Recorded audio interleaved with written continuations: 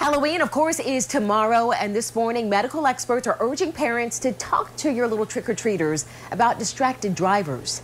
ABC Action News reporter Lauren Rosella is driving Tampa Bay forward now with some safety tips that you can share with your kids before they hit the streets tomorrow night.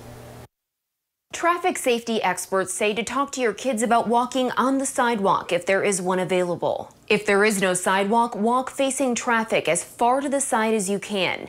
This way you can move quickly out of the road if you feel threatened by traffic. Remember, drivers don't expect to see trick-or-treaters in the roadway or to come out from between parked cars or behind shrubbery. And experts with Baycare Health say to make yourself as visible to drivers as possible, especially at night and in low light. A nice reflective bracelet, maybe some type of little blinky light that they can wear so that vehicle drivers can see them. It does get darker earlier.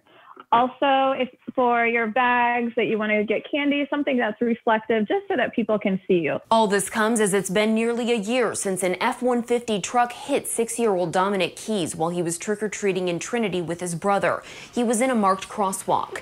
Dominic survived but has spent the year recovering. The National Highway and Traffic Safety Administration also recommends carrying a flashlight and holding it on the side closest to traffic. In Tampa, I'm Lauren Rosella, ABC Action News.